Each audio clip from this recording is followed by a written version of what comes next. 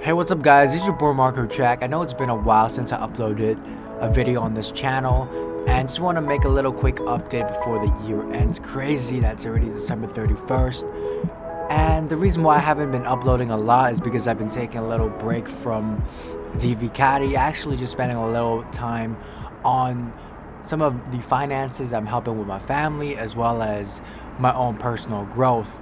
And recently, if you don't know, the business model for Divicati is actually coaching. So I coach one-on-one clients, but recently I felt that I haven't been resonating as much as I used to in that direction. So I took a pause and really reflected, okay, why I started Divicati in the first place, the direction I want to help drive it forward, and what aligns with my sole purpose the most. So I've been taking some time just to reflect.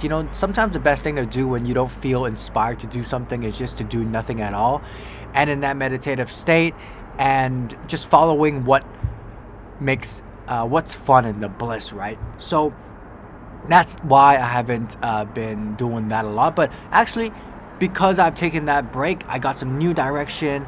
Might start a podcast with Diego, my buddy, that you might know from the first episode of Conscious Conversations, and also have a little bit better understanding of, okay, what would Divicati be if I'm going to start another podcast that talks about like these big issues, like how to solve world hunger, how to create a new renewable blockchain based kind of city. So that's more like based on the outer, changing the physical world. But perhaps Divicati, divine being, I want to like position it as more of a personal development brand, focus on the inside. So see, I have a lot of things that's still marinating in my mind, but one thing for sure, this is still my baby. This is still something I'm gonna keep pursuing.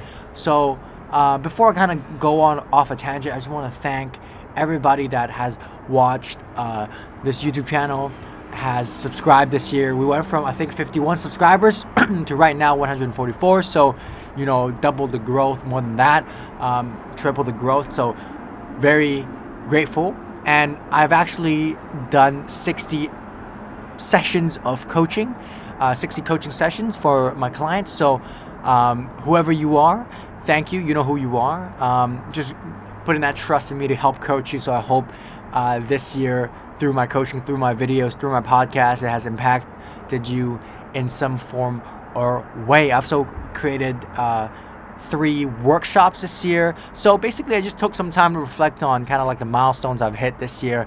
And because sometimes, I feel, oh my God, like I'm still not there yet. I'm still, not within the expectation that I've set last year. And that's like a conditional validation, right? Like if you watch my latest video, talks about unconditional love. That's one thing that I've been helping, I've been kind of working on a little bit, how to be unconditionally happy, unconditionally loving to myself. So right now, I don't have much expectation, but more based on intention. So going to next year, I just hope, I find my intention is to collab with more people, work with more awesome people, because what I learned is that I break down the process. I mean, like this, the way I think about kind of pursuing my dreams, right? It's like passion, what is my strengths, what I'm really interested in at, and then next it would be purpose. And then next, after I know my purpose, what's the picture? So if I actually actualize this purpose, how would it look like? How would the vision look like? And then I'm gonna kind of think about some path to that picture. So if I want to go there, there's route A, B, and C. Which route really aligns with me the most? And then once I identified the path, then I come up with a plan to execute the path, and then I step into the process. So what does a day-to-day looking like? What's the more micro activities? And then recently, after some conversations, actually yesterday, talking to some people, I actually understand that I added 2 more P's, which are people and peace. So people is like who can actually help you in this journey as well. So that's why collaboration is so important. And I found that, just brainstorming with Diego, so much more ideas come through me, so much inspiration comes through. And lastly, it's like peace? Are you in peace when you do it? Are you happy? That's also what's very important, you know. There's no point in like achieving this high ideal if you're not really enjoying the life. So yeah, I just really, this is, I guess, like kind of like a reflection slash little kind of wrap up for the year. And I think moving forward to, like, let's make a little prediction, right? Like, I know what's gone on in the world. It seems super confusing in these kind of times, and I think going forward to 2021, there needs to be more purging going on, right? So last year I actually talked to one of my buddies here in Macau, Sam, that, you know, like, based on the prediction videos I watched from Ralph Smart, he said that something as massive or even bigger than 9/11 would happen in 2020, and it turns out to be true with, you know, what's happening. And I think in next year, I think that's gonna, something needs to like kind of, this year's kind of like the build up, and I feel there needs to be like an explosion, and everything kind of like pops out, like more things gonna be unveiled, right? And then there might be more riots, more protests, more debates, more disagreements with people. You know, some people are very stuck in the matrix, believing in whatever the media says. Some people are like starting to question the official narrative and kind of like not dismiss everything, but just kind of like using the critical thinking to ask questions, not just merely absorb and kind of believe everything, right? And we also entered actually in December 21st, 2020 into the age of Aquarius. I don't know too much about it, but basically the energies in the world would shift because we enter that period, and that's where, you know, more awakening will happen. It's more about knowing rather than like it's more like following your intuition a little bit more. I feel like people will probably come into their heart space a little bit more, be less driven by our egoic minds and things like that. So hey, you know what, like, I think we gotta be adaptive, right? This is the great quality of a human being, is to just, oh, okay, what can I do based on the situation? I know like your travel plans hasn't been working out. I know you got big plans where you want to do this and that, like me too, and that's why we just gotta like accept the fact that like it is what it is, and then okay, how can we move forward from this new baseline of reality? And still like I feel like one thing that has grounded me a lot this year, especially dealing with my mind, which is fairly unstable at times and very based on kind of external circumstances, is always going back to gratitude and appreciation, and looking at what life has offered me. You know, sometimes I feel like I haven't reached my goals yet, and you have uncertainty about yourself, you have doubts about yourself, but just know that, you know, like, don't judge yourself too hard. Like, I was just talking to a client today where it's like, if you had a partner, right, a boyfriend or girlfriend, you wouldn't stop loving them just because they didn't do this or that today, right? You love them for who he or she is wholeheartedly, not because he or she does something for you or don't do something for you, right? It's, well, some relationships are based on like circumstances, but that's not really what love is. I feel like the true relationship, the true healthy ones, are really like unconditional love, where you love your partner regardless how he or she is, you know, during that day, right? You embrace the good and the bad, but are you doing that for yourself, right? Usually for ourselves, we're more harsh on ourselves, so we gotta just kind of still give that empathy and still like have a good relationship with ourselves, I think. And nowadays I don't really expect too much from a lot of people, because I realize everybody has their own battles to fight. A lot of people are kind of dealing with their own mental issues, and it's not like a common thing to kind of talk to even your closest friends about. So like, most people like don't even take care of themselves, so how can you expect them to have the consciousness to take care of you, other people? So I'm just saying, like, just do you. Like, I'm just trying to do the, like, you know, take care of myself. You know, next year health is gonna be a big theme.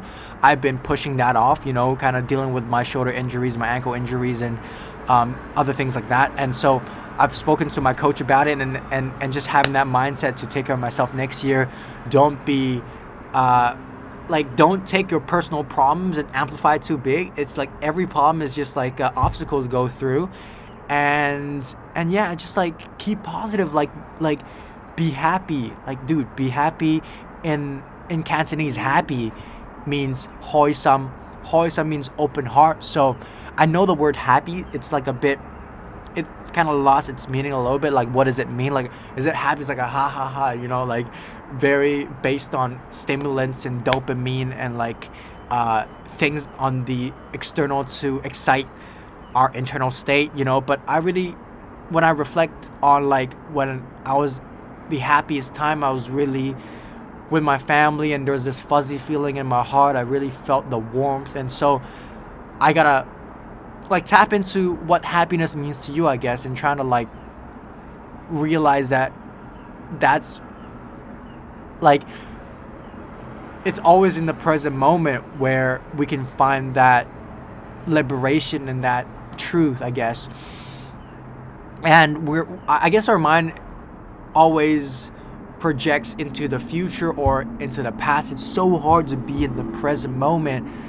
And I think one thing that's been helping me this year is just to have more trust in God, have more faith, have knowing that I'm not in control of everything. Like, I don't have to be. I can ask for guidance. I can ask for assistance, whether that's from spirit, whether that's from, you know, other friends or family, whether it's that from my network, from other mentors, right? Like, not everything has to be on your shoulders. What I'm trying to say.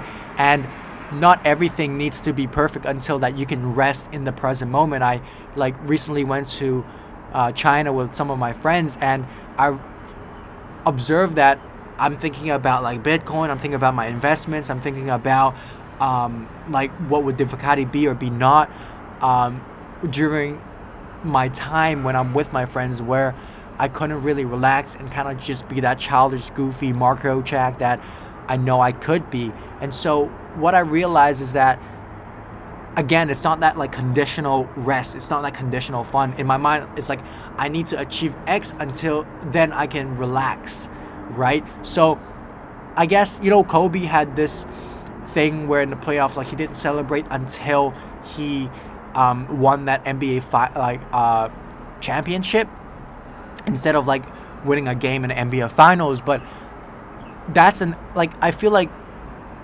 it really depends what makes you happy, like what gives you that satisfaction in life. I feel like it would be so stupid to live life, my whole life, feeling that I need to achieve X until I can feel Y. And yeah, I'm gonna die someday. I might die tomorrow. And I think death, by the way, is something that we all need to sort of like understand a little bit more. The fact that like, holy shit, like you and I are gonna die someday. Like, that's so sobering and that's so anchoring. I know like death is a taboo that we don't talk about too much, but it's also quite freeing knowing that like we gotta juice the most out of every single moment and enjoy as much as we can here. And so yeah, that's really all I want to say. You know, I don't really have too much in my mind planned, but just want to thank you for your continuous support, whoever you are. I just want to become a more authentic version of myself. I just want to keep believing more in myself. I just want to keep doing good shit for me and the world. I just want to keep you know, pursuing my purpose, love more. And hey mom, Happy New Year. Okay, 你走啊? Okay. Alright, bye. Bye. That was my mom. So yeah, like, just also be a better son and stuff. And speaking about like that, right? Speaking about my mom, like, I've spoken on previous conscious conversations where it's like the time where, especially if you're watching this and you're like graduated university or you're about to graduate, like, I have so many friends that are in that stage where they are more educated themselves than their parents, and that's super beautiful because that's also a time where we can exchange knowledge with each other. That's what I've been doing with my mom, and I'm super grateful for her trust in me to kind of like help manage our family's finances and stuff like that. So there's a lot of responsibility in me, but I think, you know, I've been doing a good job with that, with some of the help with my network, and also just, you know, asking for guidance spiritually, and also from like online informational mentors. And so yeah, what I'm saying is like, yo, have a beautiful rest of the year, and then next year just keep going, keep getting those habits, keep reflecting. And one thing that's been helping me a lot lately, just to anchor, is that, you know, first 30 minutes of my day, no phones. Last 30 minutes of my day, no phone. And really spending that consciousness and that attention within myself. Because the thing about it is, right, is that a lot of times you already have the answers. I feel like the core message that I really want to share is that you already know what you got to do. You already know the answers within. And with coaching or whatever the case might be, it's just to draw that out to yourself. So sometimes it's great to like consume content like what you're doing right now, just to like get some inspiration, get some juices flowing, get that high vibe consciousness, right? But the best thing, right, is just really like sitting down, relaxing, tuning into your heart, and allowing that that information to come within you. And then you already brainstorm, you already know what are the next steps. So yeah, keep doing that, you know, like that morning anchor, that night anchor has been working a lot for me. So hey, anyways, I think we uploaded around 50 videos on YouTube this year, so that's been crazy. Next year I hope to keep making better content that I feel more passionate about, a little bit of artistic injection in it. And yeah, don't want to make it feel like I am working when I'm creating these videos, but it's just really coming from a creative flow state. Yeah. Anyways, I hope you enjoyed this, and I'll catch you next time. Much love and peace, and always sending love to you and your family. Check out 2020, December 31st, 5:19 p.m.